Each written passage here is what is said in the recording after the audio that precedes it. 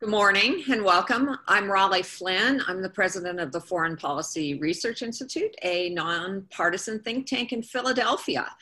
This morning we have a very interesting discussion for you with Seamus Hughes, moderated by Ron Granieri, our very own Ron Granieri. Seamus Hughes and his co-author Alexander Meleagrou-Hitchens, Alexander won't be here today, but Seamus Hughes is, and they are both the author of a recent book, Homegrown, ISIS in America. Ron Granieri will be moderating the discussion. Ron, as many of you know, is the executive director of FPRI's Center for the Study of America and the West. He's also a Templeton Fellow, and he's a history professor at the U.S. Army War College. As always, we are obliged to say that any comments he makes do not necessarily reflect the opinions of the War College, the U.S. Army, or the Department of Defense. And I would also add that any opinions expressed today do not reflect FPRI either. A couple of announcements. First of all, we have three really terrific upcoming events this week, this morning's, and then of course on Thursday, that's Thursday, December 3rd at 10 a.m. We're going to have a conversation between our Robert Strauss Hupé chair, Robert Kaplan, and Princeton professor Stephen Kotkin. And they're going to be talking about China after communism. And then on Friday, December 4th at 10 a.m. also, we're going to have a conversation on the future of the RCEP. For those of you who would like a translation of what that means, we're talking about the recently penned Regional Comprehensive Economic Agreement, Economic Partnership. This is the economic agreement that was signed by China and most of the nations in Asia and Southeast Asia. And Jacques Delisle will be leading a discussion, Jacques Delisle, who's our Asia Program Director, with the Wilson Center's Shihoko Goto. So before I turn it over to Ron, I'd like to do a few housekeeping things. First of all, the Q&A button is at the bottom of the screen. Please use that if you have questions, and go ahead and start entering them whenever you wish. And the chat window, we have in the chat window a link to Seamus's and Alexander's book, as well as an opportunity for those of you who want to support us or become members. There should be a link in there for that as well. Also use the chat if you have any technical issues. We will try to address them for you. And finally, before I turn this over, a sincere thank you to our supporters and our donors and our board members. Can't do this without you. Also, we're making a video of this, which will be online, usually within 24 hours. If you want to relive the experience, or if you missed part of it and would like to listen to it again, or recommend it, of course, to others. So without further ado, let me turn the reins over to Ron. Thank you, Raleigh. And thanks, everybody. It's delightful to see you all here. Good morning, ladies and gentlemen. Welcome to the latest episode of People, Politics, and Prose, FPRI's new program of conversations with authors about their works, their careers, and the ideas that drive them. I'm Ron Granieri, and I'm, as ever, happy on behalf of FPRI to welcome you to this program. It's a pleasure to have you all with us. Between 2011 and 2014, the growth of the ISIS caliphate appeared unstoppable, taking advantage of both the unsettled environment of post-war Iraq and the collapse of all authority in civil war-torn Syria. As the caliphate grew, so did its appeal to believers eager to join the struggle. ISIS recruiters reached out to Muslim communities around the world, creating tension and raising the specter of radicalization within even settled Muslim communities within the West. In their new book, Homegrown, ISIS in America, today's guest, Seamus Hughes, along with his collaborators, Alexander Meleagrou-Hitchens and Bennett Clifford, offer an analysis of ISIS recruitment efforts in the United States. Although relatively few Americans made the pilgrimage to the caliphate compared to their European co-religionists, domestic attacks by individuals who pledged allegiance to ISIS most famously Omar Mateen in Orlando, Florida, and the husband and wife team of Tashfeen Malik and Syed Farouk in San Bernardino, California, fed concerns about the possibility of even bigger attacks in the future. In their book, the authors argue that jihadism in America is a truly homegrown phenomenon. Though it's lost its caliphate, ISIS has already demonstrated its ability to adapt and evolve while always keeping America firmly in its sights. Even more disturbing, despite concerns about secure borders and Muslim migration to the United States, the vast majority of jihadists who have become connected to ISIS are U.S. citizens or legal permanent residents. With such insights, Homegrown deepens our understanding of the complexity and resiliency of jihadism in the West as a movement that will continue to make its presence felt, both in Europe and the United States, for the foreseeable future. So how successful has ISIS been in attracting recruits within Muslim communities in the West? How does the American experience with ISIS compare to other nations and other regions' experiences? How can an understanding of the past help us to craft policy for the future? These questions and yours will guide us in discussion with Seamus Hughes.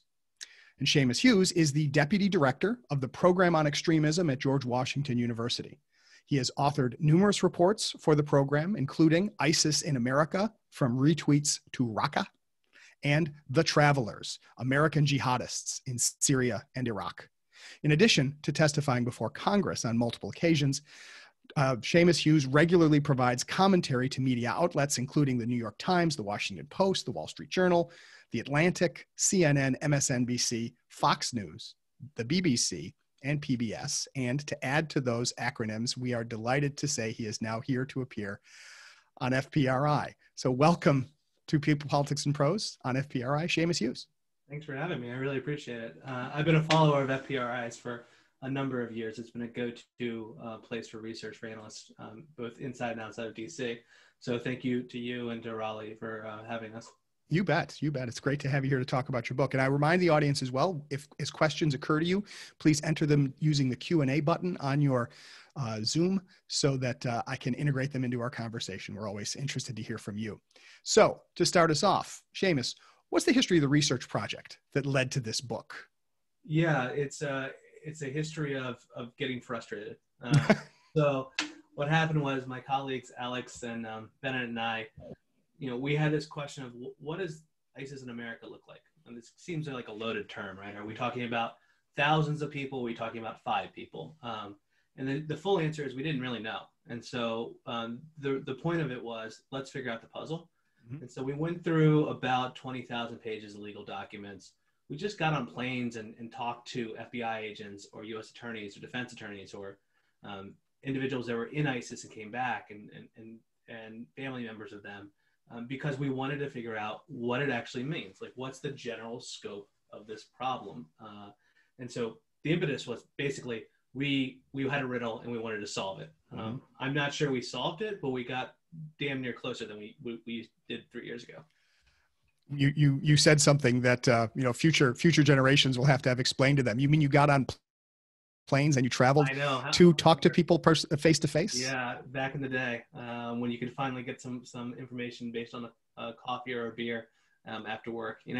Like my background is as a congressional investigator. So mm-hmm. I was always taught that if you couldn't get the answer in DC, you needed to leave DC and go talk to people in the field who would know the answer. And so we had no shame doing that whatsoever. What was your time frame for doing this research? Was this in the last 3 years, in the last 2 years? How long were you doing it? Yeah, so we've been working on the book for about 3 years now. Mm-hmm. Okay. And originally we thought we'd be able to turn this around pretty quickly. But the more we dug, the more we realized that if you wanted to tell the full story of ISIS recruitment in America, you had to wait. Mm-hmm. Just 2 weeks ago, we had 2 cases unsealed in Pennsylvania of a husband and wife that were funding their family to go join ISIS, right? And if we had put out the book, months ago, we wouldn't have been able to have that information in there, right? So it just takes a little bit of time for things to get unsealed, for people to be willing to talk, for people to get out of jail, to be fair, right? Mm-hmm. So to have that level of interaction, I think that's really why it took so long. And not just because I have a really bad writer's block, right? It had more to do with trying to get the research. Well, I've got a lot of sympathy with that, so I wouldn't. There's no shame in that part. Yeah. But the how does this project fit in with the larger work of the program on extremism at GW? So we launched the program on extremism about 5 years ago, June 2015. Lorenzo Vadino is our director, and myself when we first started. An FPRI fellow, we should add to. Yes, absolutely. Big fan of FPRI, and got me hooked on all of your research. And so we had a goal which was relatively simple: look at extremism in America in a nonpartisan and just the facts, ma'am approach. And so we started seeing the phenomenon of ISIS rising in terms of the arrests in America, and so we tracked that the same amount of time. And every month we put out an ISIS tracker of everyone who gets arrested and things like that. We also looked at non-jihadist stuff, so far-right extremists, neo-Nazis, white supremacists, anti-government folks too. So basically any Tom, Dick, and Harry in the US who's joined an extremist or violent extremist group, we try our best to get a sense of why. Well, and so I imagine your lunchtime conversations, back when people had lunchtime conversations, must be pretty spectacular if everybody shows up talking about which terrible group they happen to be researching. Yeah, we're a joy at cocktail parties. Well, and we've already gotten a couple questions about other organizations, and so I am curious. When you think about ISIS, we're gonna get into a discussion about jihadism and Muslim extremism, but in what ways do we or can we generalize about, let's say, radical groups, or if you talk about, if it's a program on extremism, how do we generalize what makes a group extremist, and are the basically, do you tend to be more lumpers or splitters at the program on extremism? Do you look for similarities, or do you emphasize the things that make different extreme groups different from each other? Yeah, we tend to focus on the ideology in many ways, but there are some similarities between groups, right? The younger folks that are drawn to ISIS are usually have the same kind of characteristics of folks that are drawn to, say, neo-Nazi movements in the US, right? Mm-hmm. Tend to be angry, tend to have want a sense of belonging, and want to be bigger than themselves. And so mm-hmm. whether that be ISIS, the local Klan rally, that provides them that outlet to do so. Now, of course, there's always outliers in that scenario, right? You've got the big thinkers who think about these things in nuanced ways, but when you're talking about ISIS cases, they tend to be more of the hotheads than anything else. And I think that's true of other movements right now. Do you have any examples of people who are, let's say, extremist or cafeteria extremists who move from group to group, or do people tend to slot themselves early on in their extremist careers? Yes, I guess since I'm talking to a Pennsylvania crowd, I might as well use a Pennsylvania example. So, sure. A good example of that would be Emerson McGauley from mm-hmm. Pennsylvania, who was raised as a Nazi sympathizer by his father, and then transferred his interest to Al-Shabaab, a terrorist organization in Somalia.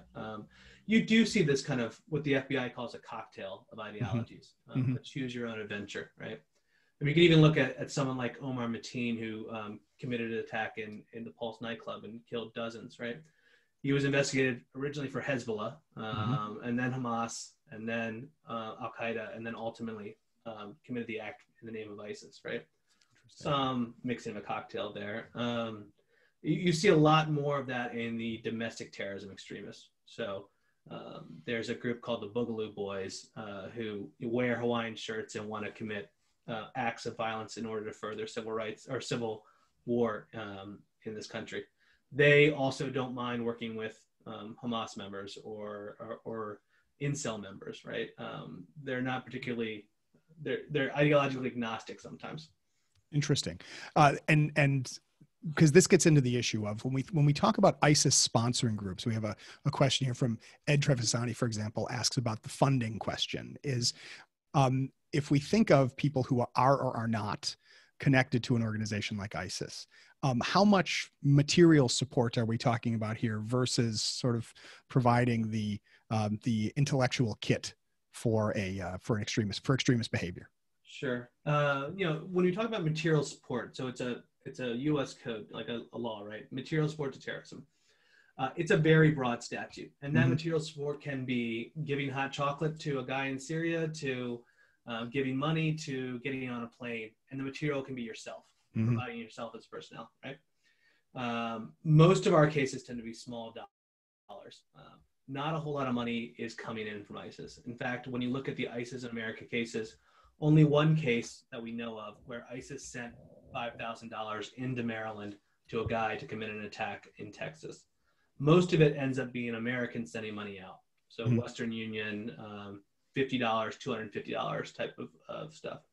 You're also talking about small ball costs, right? It doesn't cost a whole lot of money to get a plane ticket to Turkey or to buy a gun or to get a rental car and drive through a crowd. And so when we looked at the cases in America, relatively small footprint, but occasionally you have like a student loan fraud. You take out a huge student loan and then use the money to give to ISIS, but mostly you're talking about small amounts of money. But even like, go ahead. I'm going to go circle back around as a good professor, which is we had a case of material support of a woman in Missouri who got arrested for providing a Swiss Miss hot chocolate to an ISIS member in Syria because he really missed the trappings of home, right? So that's not just a metaphor. That is not just providing hot chocolate. That is 4.5 years in jail. That is what she got sentenced for really sending hot chocolate. Yeah. Well, but I guess then the issue is which directions do the support go in? Because the idea is does ISIS or is ISIS do they funnel any of their wealth? Do they spend that money supporting groups abroad, or do they just, or do the groups, the activities that we see, say here in the United States, do they operate based on their own funding, and ISIS is just the cheerleader? I mean, it's usually the money's going out and not money's going out, not coming in. Yeah. Okay. No, I mean, listen, ISIS does spend some money to support the ISIS infrastructure here. By that I mean, a good example of that would be there was 6 men and women in Raqqa who were part of something called the Legion, that the FBI called the Legion, or Legion of Doom. And these were folks who had time and space to spend the entire time reaching out to Americans to commit attacks in the U.S. So providing a level of support. Here's a knife to buy. Here's the address of the local military officer to kill, things like that. Now, ISIS let those 6 people, paid their salary for 2 years to do so, gave them all the phones they wanted to do, because they saw that as an investment, actually a low-end investment for a high-end return. And so you do see the money getting spent, but usually in Syria and Iraq. Interesting.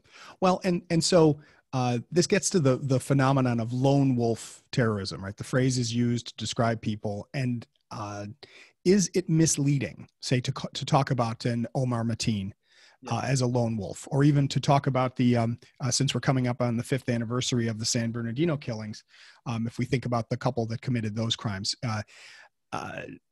how much direct support does one have to be able to show to a larger organization in order to have that person classified as as somebody who's working for that organization rather than being a lone wolf? And does the distinction even matter when we try to understand the phenomenon? It gets mixed very quickly. Lone wolf or even lone actor, right? I think it's probably a better way to categorize it. Lone wolf assumes that this person kind of works in a vacuum. I think a lone actor is a level of connection, right? Like Omar Mateen, for example, during the middle of his attack at the Pulse nightclub, calls 911 and says he's committing this attack on behalf of justification for a drone strike that killed a mid-level ISIS commander, right? So he had no known ties to ISIS in terms of formal ties. He wasn't communicating with anyone. But this is a guy who was plugged in and was watching who was the latest guy who got killed that week from a drone attack. So he wasn't working in a vacuum. And in fact, when you pull back the onion to this stuff, you see that a lot of these individuals may commit an attack by themselves, but were part of a larger bubble of folks who maybe didn't cross a legal threshold, but were sure okay with ISIS at the dinner table, sitting around the table, right? So there is a larger group that we can't really quantify, but I don't think we can say these people happen to just one day get off and decide to do something. I gotcha. Well, and so how, if at all, do ISIS efforts to appeal to Americans differ from their appeals elsewhere? Do they target in a marketing sense? If I can use that bad analogy, but do they target audiences in the United States differently than they target audiences elsewhere? They target, in terms of recruitment, it's about the same for Europe and America. And by that, I mean, it's a lot of hand-holding, or at least it was. You're not talking about, the good old days. You and I used to watch, Adam Gadon give a speech, who was a third in command in Al-Qaeda, and he would talk about, for 45 minutes, he'd drone on about something, right? But it was a broad-based speech, whereas the ISIS individuals were basically recruiters. And so they would be whispering in the person's ear for hours on end, for weeks on end. And so it's a sustained recruitment in a way that we hadn't seen before. So they had the message and the product of the caliphate, but they also had an infrastructure to reinforce that and try to get those sales, right? Mm-hmm. And I have a question here from Ben Pributok on the question of, we talk about the internet, we talk about social media. What are the other kinds of incubators that are used to draw people in or to attract people to ISIS? Are there connections with other particular organizations? Do we see a, let's say, a progression, if you will, from a local radical organization that eventually puts you in touch with ISIS further down the line? Yeah, it entirely depends on the case. I would say, despite my boyish good looks, I'm not a huge believer in this idea of internet radicalization, right?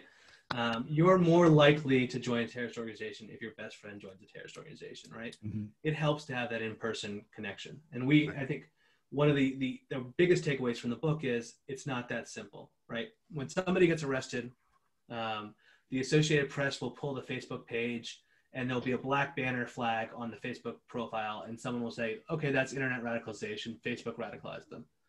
And of course that person was online, because the average age of an ISIS recruit was 26, and it would be silly if they weren't online, right? Mm-hmm. But they're online with their best friend in the same room, right? And in fact, when you look at cases like Minneapolis, the brothers, sisters, and roommates of individuals who joined Al-Shabaab in Somalia 2 or 3 years ago were the same individuals who went to go join ISIS later. And so an in-person network does matter a great deal. Right. Well, go ahead. You saw these smaller groups veer off, right? So maybe they didn't get the support of kind of the mainstream organizations they wanted to, but they'd veer off into 7 or 8 people in a book club once a week and talk about it. I mean, a great example of that would be there was an imam in Maryland who was connected to at least 6 cases of ISIS cases here. Mm-hmm. Relatively fringe character, but did spend a good amount of time walking them through ISIS beliefs. Right. Well, and I guess it becomes chicken and egg, right? Once you become radicalized because your friend has gotten you talking about these things, you go looking for the Facebook pages and the websites. Yeah. I mean, listen, no one commits violence for the sake of violence. I mean, some people commit violence for the sake of violence, but very few do, right? We have to talk about extreme beliefs feeding into violent extremist actions. And so I'm always surprised when I watch analysts say something as if it just happens one day, right? Mm-hmm. Just one day someone commits an attack. Whereas there's been a buildup, a slow progression down kind of the radicalization path through more and more radical beliefs until they can see violence as the only way out. Right. Well, and there are several questions that are trying to sort of turn this back towards, we've dealt with, there are protest movements in the United States today.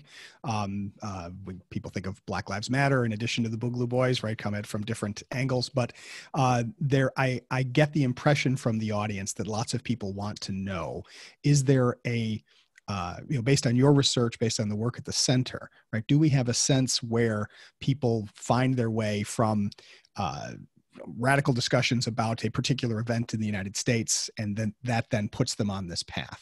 And because that's where, when you talk about Minneapolis, right, you talk about people who are from Somalia, and so there is that specific Somali connection that leads people to Al-Shabaab. But yep. What if I am just a politically active and maybe a little hot-headed, but maybe not, young person, younger than I am, who starts out getting angry about a particular event in a particular city and finds my way to ISIS. Yeah.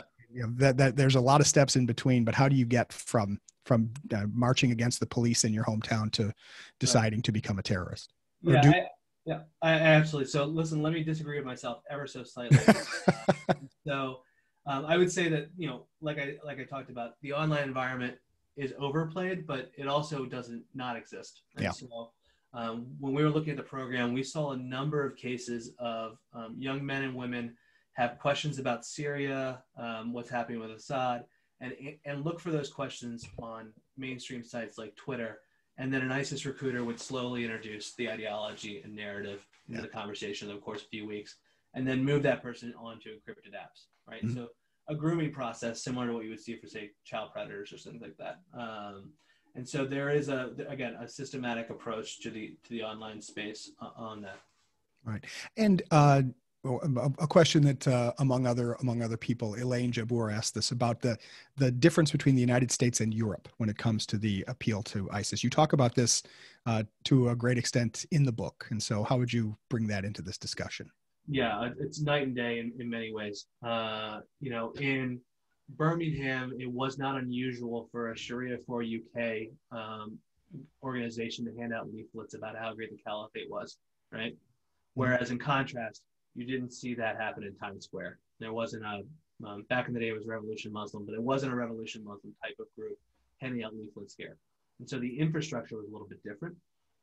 In 2013, 14, you had to be kind of a moron not to figure out who to talk to in certain neighborhoods that how to travel when you're in Europe. Whereas in the US, it was a little bit harder. And I think that speaks to an aggressive law enforcement approach in the US and tools available. So in the UK and parts of in Europe in 2013, 14 timeframe, it wasn't illegal to travel to Syria and Iraq to fight for jihadist organizations. Whereas in the US, it was. So that allows for the FBI to interject themselves into the process earlier on before a network builds up, right? And so you're not seeing 15 people get on a plane at the same time, right? You're seeing 1s and 2s, 3s and 4s, and that's usually the cap of folks. And that's because the FBI doesn't allow for those cells to form in any real meaningful way. I should also say it was, and again, my FBI colleagues would disagree with me, but it was a little bit easier in 2014 to arrest homegrown violent extremists because they were making an overt act, right? If you have somewhere to travel, so Syria, you buy the plane ticket to go to Turkey, that's the overt act and that's material support to terrorism. And bam, you've got a 20-year case you can make, right? Now look at now, it's a lot more difficult because you've got nowhere to travel. And so these guys aren't making the overt act. The FBI is having to roll up their sleeves, introduce informants, try a bunch of different law enforcement techniques, perhaps arrest them on a drug charge or a gun charge, or not the material support terrorism case, right? So it's a little bit harder. So ask me again where we are in networks in 2 or 3 years, and I think it'll be a different dynamic than where we were 4 years ago.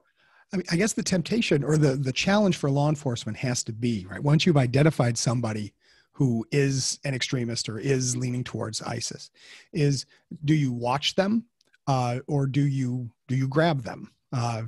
Because you can watch them and then they manage to slip away just in time to do something terrible, and everybody says, "Have you had this guy under surveillance?" It's like, I never know what's worse when an act happens. Is it worse for the police to say we've had this person under surveillance, or is it worse for them to say this person was not on our radar? Yeah, I think the answer is they're always under surveillance or under the FBI's radar. In fact, when you look at the 26 attacks that have happened in the U.S. inspired by ISIS, all but a handful had some touch point with the FBI prior, maybe an assessment of preliminary investigation or full investigation. And so that speaks to, there's 2 ways to look at that. One is the FBI made some mistakes and they should have arrested someone. The other way to look at that is, what do you want from the FBI? Do you want them to watch someone for 10 years until they commit a violent attack? And what does that mean for civil rights and civil liberties, right? Right. I think there's probably somewhere in the middle on this, right? So the Garland shooters, the individuals who drove from Arizona to Texas to commit an attack at the drawing of Muhammad there. Those were individuals that were under investigation by the FBI 5 years prior for al-Shabaab. And it's not unusual for this to happen. And so if we want to have this conversation, we probably need to have a larger conversation about Congress and oversight of the FBI, but more so tools available to law enforcement. And where do we want to strike that line between civil rights and civil liberties and aggressive homegrown violent extremism investigations? Right. The very first question that came in the Q&A, which I've been holding on to, but I have to ask it, my colleague Lawrence Hughes here at FPRI is curious, speaking of aggressive tactics against terrorists is, does the continued existence of Guantanamo still play a role in recruiting for ISIS or in Islamist complaints about the United States? No, I think they found other grievances to kind of play with. Occasionally you'll see a general feeling of the need to free our brothers and sisters in jail. Mm-hmm. A great example of that would be, there was two brothers from Ohio who joined al-Nusra, a terrorist organization in Syria, right? One of the brothers dies, the other one comes back. And when he comes back, his plan is, and he's been directed by al-Nusra to go free a al-Qaeda member in Texas who's being held in detention, a prominent female al-Qaeda member. Mm-hmm. And so there was this idea of, let's go free Lady al-Qaeda, we've got to do this for her. And so the narrative of freeing brothers and sisters is out there, but Gitmo just doesn't play, at least in the propaganda, the way it did. It's kind of in the background noise, but it wasn't the main stick. Right. When you go ahead, please. One thing about that case to think about is, we think about tripwires all the time. Mm-hmm. What is the thing that's going to stop someone from doing that? That case of those two brothers is a great example. So these two brothers go over there, one dies, the other one comes back. He's sent back by a terrorist organization to commit an attack here, right? Mm-hmm. He wasn't on the FBI's radar when he got back for a variety of different reasons. He's driving down the road and he runs a stop sign. He gets stopped by a cop, right? And so instead of giving his ID, he, for some reason, gives him his brother's ID. And his brother is on the terrorism watch list. And so that's what starts triggering an FBI investigation down the road. So it's a little bit of dumb luck of the guy giving the wrong ID, but it's also setting up a system where the local statey can alert the FBI when a terrorism watch list suspect is getting stopped, right? And so is that watch list, is it electronic? So basically I type in the information and it's right there in my squad car when I'm arresting somebody? Yeah, depends on the case. Yeah.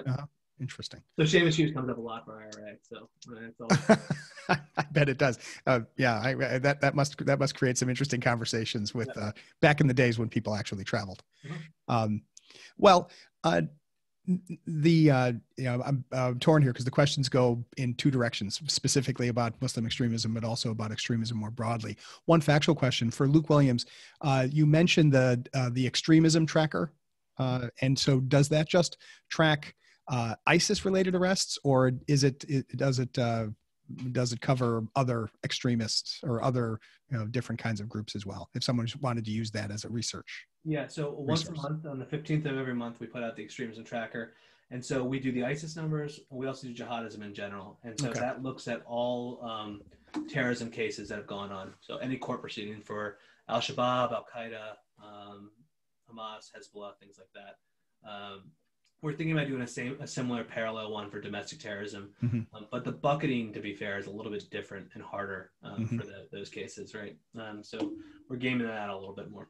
Right, because I guess this is also, as Rishabh Chadi asked this question more broadly, is the issue of how does counterterrorism policy deal with different sorts of groups, and should we be focused on sort of combating the growth of extremist organizations, or should we be trying to educate populations or communities more broadly in order to make them to sort of reduce the number of people who might find those organizations appealing? Yeah. I mean, in terms of the larger question of how do we approach these issues, right? The material support terrorism clause largely only applies to jihadist organizations. Right. There's not a designated equivalent. You have to have a designated group to provide terrorism to, right? So that's ISIS. There's not a domestic equivalent for that. And I don't see that happening in a short amount of time. And so we're not seeing people arrested for, say, wanting to blow up the Supreme Court for some random reason that they want to, right? They're not getting arrested for material support. They're getting arrested for other charges. It's also forcing, to be fair, it's also forcing the FBI to be creative, right?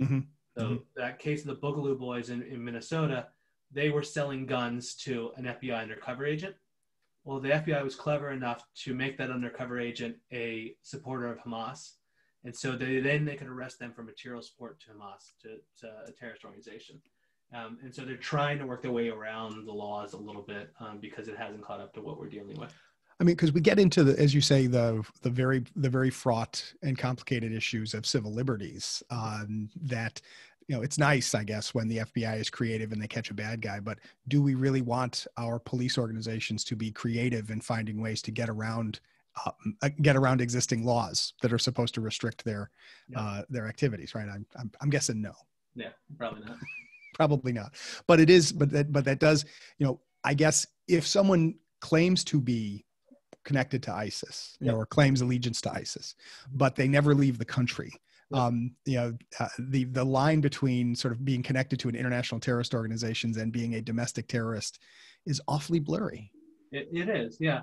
Although most assistant U.S. attorneys can make the case if someone announces their support for ISIS, it's a pretty easy connection. And most defense attorneys would argue that point of, how are you an ISIS member if you have no connections to anyone in ISIS? Right.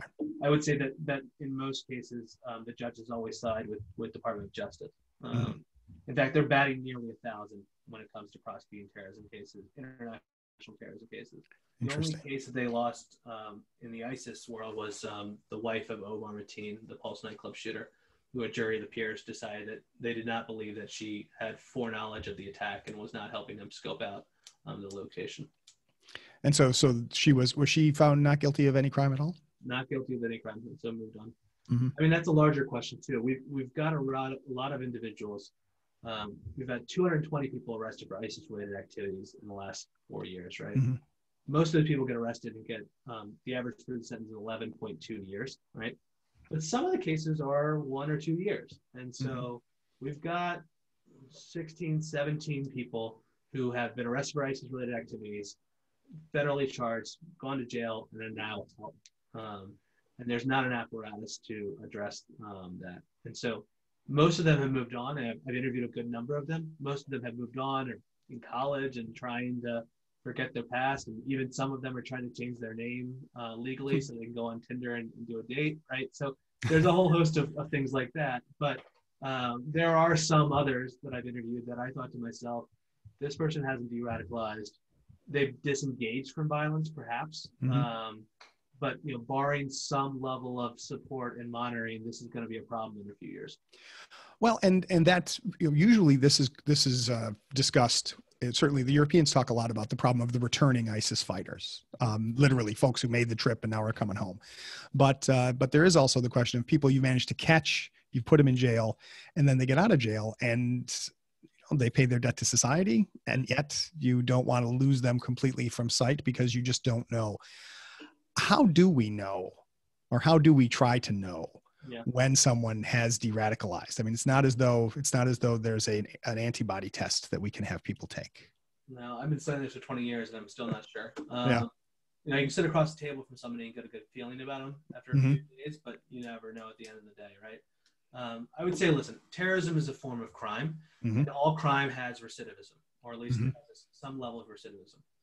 For terrorism cases, the recidivism rate tends to be smaller than larger population of criminals. So most people don't move back into other organizations, but there are notable exceptions, right? John Georgelis from Texas was, defacing AIPAC's website with pro-Hamas messages, spends 4 or 5 years in jail, gets out, and then a couple months later gets on a plane and becomes a high-ranking member in ISIS, right? So you do have a level of recidivism sometimes. I should also say that there's not an apparatus to deal with this, right? Probation officer doesn't know what they're looking for when they come out. Right. Judge sometimes sentences an individual to no supervision all the way to lifetime supervision, right? The U.S. attorney doesn't know when they move. The local FBI office sometimes gets alerts, sometimes they don't. But if they get the alert, even though someone's been convicted of a terrorism crime and has been released, that may not rise to a level of being allowed to open an FBI investigation when they get out, right? They've committed their crime. There hasn't been another crime they've committed. And so it's not legally allowed to put 3 guys in a van doing 8-hour shifts watching this individual because they haven't crossed the threshold. I should also say just a general resource issue. Sure. Don't have 3 guys in a van on every person who gets out. Just not enough manpower. Well, and because that is, so it's a practical question. It is a civil rights question, and yet nobody wants to be the the U.S. attorney or the local police chief who has to say, yes, we knew about this person, but we thought he had gotten out of the business of jihading. Eliane Jabour has a question that is both very specific, but I want to sort of tease it out more broadly. And that is, she's a young American woman married to an ISIS militant, was a 20-year-old college student. She joined ISIS in 2014. She used Twitter to encourage terrorist attacks in the West. She said to the New York Times that she regrets it and wants to return to the United States. And this gets to the question of people returning from ISIS, especially the spouses and children question as well. But what is the legal status of people who manage to get to the caliphate? And is the situation in the United States different from other countries? Yeah, so in that distinct case, there's a legal limbo happening right now because the Obama administration argued that Hoda Mathana was not a U.S. citizen to begin with because her father was a diplomat for Yemen when she was born here. I had the opportunity to interview her family and her friends for the book. I think it's an interesting case. I would also say that her Twitter feed when she was there was quite aggressive, to put it lightly. And so she may have a turn of heart when she's sitting in a camp, but when she was under the trappings of ISIS, it was a different story, publicly at least. Now, most of the U.S. has a pretty good track record of bringing back our citizens who joined ISIS. We brought back nearly 24. Most of those individuals are charged with material support to terrorism. Most of those individuals come back disillusioned and disenchanted. Most of them plead out as soon as they get here, right? They just plead guilty. And so that makes life a lot easier for all parties involved. If you just know you're going to grab the person from Syria, put them in a jail in Supermax in Colorado. It's not a hard decision. It's a harder decision if you're in France and you're dealing with 500 returnees and you've got to make that decision. And you don't have a material support to terrorism clause that the FBI does. And so you have no charges against them. So it's one thing if you know you're under investigation. It's another thing if you can't do anything about it. Right, especially because the simple act in other countries, the simple act of traveling to the caliphate was not a crime. Right. And listen, and it's also, we front-ended our stuff. So a lot of our folks that came out from ISIS came out in the early days. And so they all tended to have regrets. The ones that are left, that are kind of still out there, tend to be true believers through and through. And so it's not incumbent on them to admit guilt immediately, which means you got to prove it in a court of law. You got to declassify information. You got a chain of custody on what happened in Syria and how do you get it to a courthouse in Eastern District of Virginia. And so those are harder cases. And I think DOJ will be up against a problem in a few years. Well, and I'm sorry, just one more thing. Please go ahead, Seamus, go ahead. We've actually got a lot of Americans that are currently in foreign custody for terrorism activities. So a number of Americans who joined ISIS are currently in jails in Turkey. A number of Americans who joined, or tried to join TTP are in jail in Pakistan. And so it raises the question of double jeopardy, right? So if you spend 10 years in a Pakistani jail for trying to join a terrorist organization, do you come back to the States and spend another 20 years in jail for that same crime, but a different legal system? The law says, yes, it's not double jeopardy. You can get charged for it. But DOJ is going to have to make the decision of whether they're going to knowingly bring back people who spent time in a foreign jail for terrorist organizations, but are not going to charge them on the back end. Right, because that's a challenge. Because I can imagine that. Let's put it this way: I can't imagine that spending 10 years in a Pakistani jail is going to make me feel softer, or is going to make me feel less unhappy, right? Yeah. And what that actually gets to the question I see down here at the bottom of this from Amber Chakar, the idea of the demographics of ISIS recruits. This gets back to the issues of what makes the United States situation different from other places. Who are these recruits? My understanding from reading your book is that when we talk about American ISIS recruits are generally wealthier, generally better situated, perhaps even better integrated into society than their co-religionists from, say, France. Yeah. Is that fair to say? Yeah, I think that's fair to say for the Muslim American population in general in the U.S. And so that probably tracks for the cases. One of the frustrating points of the book, and I think frustrating for law enforcement too, is there's not a typical profile of an ISIS recruit, right? They're old, they're young, they're rich, they're poor, they're black, they're white, they're converts, and they're reverts. And so they all share the same ideology and narrative of ISIS, but the way they come after it is quite different. A few points that seem to be similar: they tend to be younger, they tend to be male. About 90% of the cases are male. And they tend to be U.S. citizens. So when we talk about homegrown terrorism, we truly mean homegrown terrorism. They were born and raised here, right? The occasional case of an individual who was born here when came here when they were 2 and committed an attack when they were 22, right? That's not a sleeper cell; it's a coma cell, right? It barely woke up, and so most of this tends to be U.S. citizens. And so what then is the role of what's then the role of mosques and imams that we see in this recruiting? How much of it can work through, let's say otherwise respectable religious organizations versus people who find their way because of cousin is more radical than they are? Yeah, I think that was one of the questions in the last chapter of the book is, what do you do about this? And I spent a good amount of time in the intelligence community at the National Counterterrorism Center working on countering violent extremism. And so that basically meant when something bad happened, they put me on a plane, again, back when you could fly. Bomb goes off in Boston and 2 men commit the attack. An imam will call me and say, come talk to my congregation about preventing the next 2 guys from doing that. And those are awkward but important conversations. I would say that those were happening more frequently in 2014 and 15 and less frequently now. People are less willing to have those conversations. And I think some of that is a reflection of the numbers of arrests dropping, and so it's not in the news. But some of that also is just general fatigue of government engagement. And so the one way to get around it is to look at a program like DEEP in New York, like a good government program. It's got an acronym, DEEP. And so what it does is takes formers and uses former extremists to engage with current extremists.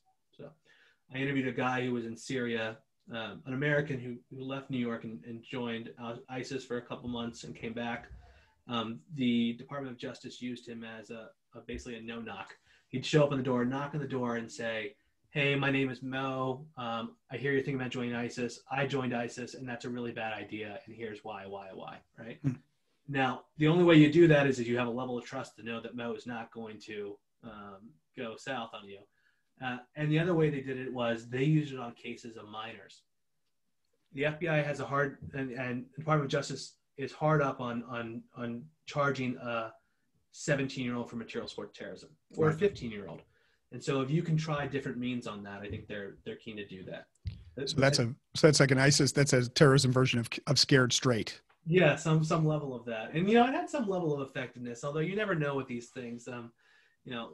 You're talking about 3 or 4 cases here and there by Mo, and then 3 or 4 for another guy, and 3 or 4 for another guy. And so you don't really get a sense of whether you can implement that across the world. Right. I should also say that, in New York, that's an easy program to implement because no one's going to argue that New York is soft on terrorism. They've been prosecuting dozens of cases every year.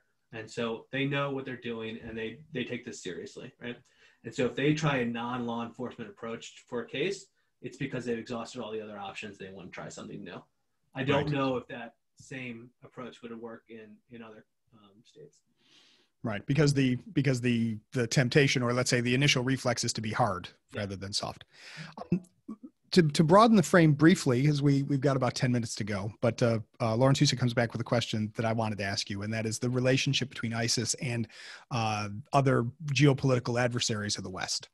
So we know, for example, that Russia has its own jihadism problem, its own struggle with Islamism, and sometimes uses the struggle against Islamism to argue for closer relations with the United States. Right. And the Chinese as well. And yet, do we see any efforts by ISIS or organizations like ISIS who want to target the United States? Do they put aside their problems with, say, Russia and China in order to seek their help against us, or do they just strike out in all directions? I think they strike out in all directions, but they occasionally are strategic, right? So if you can make a deal on the ground to get your guys across the town and not get bombed by Wagner than do so, right? Mm-hmm. I would say in the early days, you did see some tacit approval of folks traveling through Turkey to Syria and Iraq. I just talked about Mo, right? Mm-hmm. When Mo got to Turkey and he got to the border, he goes to the border and he's running across and he's going to go meet another guy across who's going to pick him up. He gets stopped by Turkish border officials. They rob him and then point him on the way to Syria, right? And so it was basically a no man's land or wild, wild west back in 2013, 14. I think they've clamped down since, and they've done some good work on biometrics, but it was looking the other way. This is somebody else's problem, at least in the short term, and a good smuggling route in terms of drone parts and things like that. Right. And of course, that would be the United States NATO ally, Turkey. Yeah. Right. Okay. Turkey's an interesting animal when you talk about support of Islamism in general and Muslim Brotherhood. So it's just a different dynamic. I will say there's at least one question about the Muslim Brotherhood, but we've already had Lorenzo on the show, I should say, to talk about the Muslim Brotherhood. But is there any connection? I mean, officially, unofficially, or even as a sort of overlapping interest, right? That does the Brotherhood have any role to play either in encouraging extremism or in fighting extremism? Yeah, I think any objective observer would say that Muslim Brotherhood is not a moderate organization by any means, especially when you look at their beliefs on gay rights or any number of other things too, just looking at general societal goods. I mean, there's a question of legal allowing and then societal allowance, right? Mm-hmm. Right. I would defer heavily to my colleague Lorenzo, who has studied the Brotherhood in many ways in the West. I would say occasionally you saw an ISIS member come out from kind of the Equani kind of network, but not a level of support in a systematic way. Fair. And I do encourage all watchers right now, if you are curious, right? Lorenzo Vidino's appearance on what used to be called Geopolitics with Granieri is also available on the FPRI YouTube site. So in the remaining time, right, we've been circling around this question of radicalization, right? What does it mean to call somebody radical, right? A radical is, to a certain extent, right? Radical is a very useful term to declare certain positions or attitudes out of bounds, right? There are criminal acts, but are there criminal thoughts? This is certainly in a society that emphasizes civil rights, right? We want to believe that there are no criminal thoughts unless they turn into criminal acts. Right.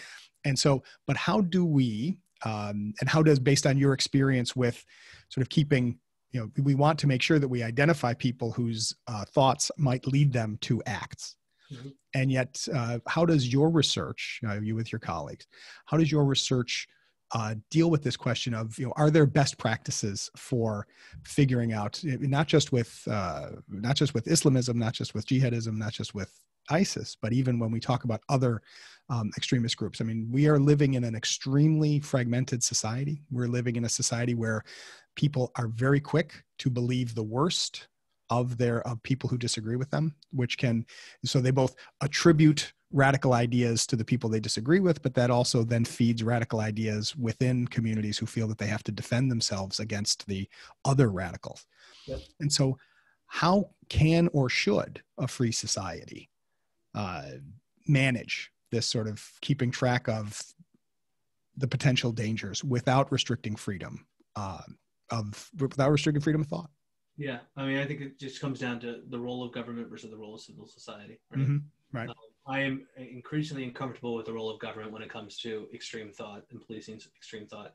In fact, I'm actually increasingly uncomfortable with the role of technology companies in policing extreme thought too. And I think we've largely ceded a counterterrorism responsibility to private companies, private multi-billion-dollar companies in Silicon Valley. And so I think that is an inherently governmental function, and we may want to discuss that in a large way, and we're going to soon, I think.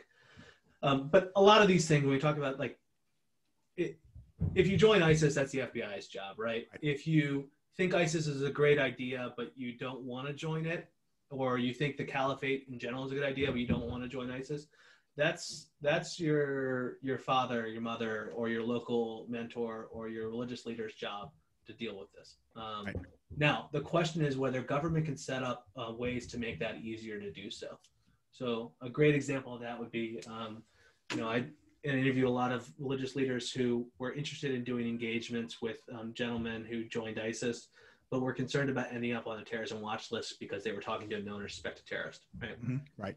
That seems like an easy lift, right?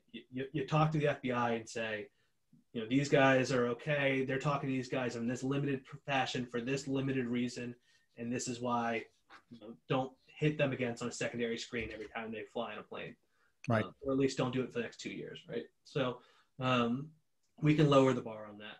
We can lower the bar in terms of allowing people to engage online, right? I know what material support terrorism is. I know that if an ISIS member, and this happened, an ISIS member reaches out to me and says, can you send me court records so I can figure out how to sneak past the airport, right? She said it nicer, but that was basically your question, right?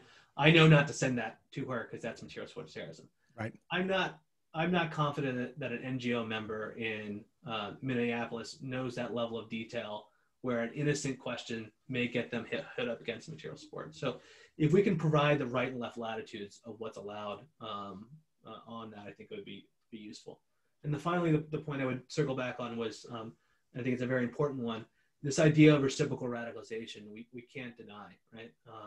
The attacks, ISIS attacks then feed far-right attacks and back and forth in this endless cycle of polarization. And at some point, we're going to have to figure out how to break it. I'm increasingly concerned on the direction of where extremism is going in the U.S. In a number of years, mostly because we're all moving to our own little silos. And if you don't hear any dissenting voices, if you don't talk to anyone who disagrees with you, you get to a point where violence is an acceptable means. Which feeds into my last question for you. I think you've partially answered it, and that is, what do you see in the future, the nature of the jihadist threat, but the nature of the threat of extremism going forward, both, in the era of COVID, is the lack of personal contact, does that perhaps make things, are we safer as a result? But also, how do we think going forward in an increasingly siloed society? What's the future for radical recruitment? Yeah, the one positive thing from COVID is we're going to test whether I'm right or wrong. You can call me a liar or incorrect next year, which is a question of online radicalization. Mm-hmm. If you can't meet people in person, does the number of people that join ISIS diminish greatly, or does it increase because everyone's online all the time and goes in there? So we're going to settle the debate within terrorism researchers on whether online radicalization is a thing or not. So I'm happy about that. That's the one thing I'm happy about COVID. Where do I see this going? I think, like I said before, we're going to see a mixing of cocktails of ideologies, at least in the short term, especially in the domestic terrorism realm. You're going to see sovereign citizens float into incels, to float into neo-Nazis, to float into everything in between. And it's not going to be as clear-cut. And I don't think Congress is caught up on this either. They're demanding that the FBI bucket the cases. How many ISIS cases do you have? How many white supremacist cases have? How many incel cases do you have? And the idea is then you could put resources against it. Well, you can't. But a lot of these cases you're not going to be able to bucket. They're going to float in and out of these things, and so I don't think we should think about it in a very black and white way in the way we have before. And I think we're probably going to see smaller attacks, one-offs, ones and twos, probably not large-scale attacks, knock on wood, but at least smaller attacks. And then the ISIS world is, a lot of people lost focus on ISIS cases. I didn't, and damned if we didn't have an arrest once a month for the last 12 months. And so we'll still have these cases popping up. It will not be the same level as 2015 with 70+ cases, but I don't think we can ignore it. Right. Well, I am sorry to say that that is I don't know if that's hopeful or not, but unfortunately that's where we're going to have to leave it for today. We have gone through our entire hour of conversation. Ladies and gentlemen, the book is Homegrown, ISIS in America. Seamus Hughes was our guest today, along with his co-authors, Alexander Meleagrou-Hitchens and Bennett Clifford. We thank you very much, Seamus Hughes, for joining us today to talk about your work. Thanks so much for having me. You bet. And thanks to all of you for joining us today. We really do appreciate your interest in FPRI. We thank our sponsors and partners for making this possible. And we also, since we are recording this on Giving Tuesday, I would appeal to all of you to think about how you would like to encourage this kind of work at FPRI going forward. Today's conversation is just the beginning. The world goes on, and we will be here to discuss it at FPRI. If you have enjoyed our discussion today, please tell a friend, bring a friend next time when we gather to analyze our complex world. To keep up with future episodes of People, Politics, and Prose and other events at FPRI, visit our website, fpri.org, like us on Facebook, and follow us on Twitter. You can follow the host of this program on Twitter at Ronald Granieri. But until next time, for all of us at FPRI, and with special thanks to my research intern, Paul Broderick, I'm Ron Granieri. Thanks for joining us.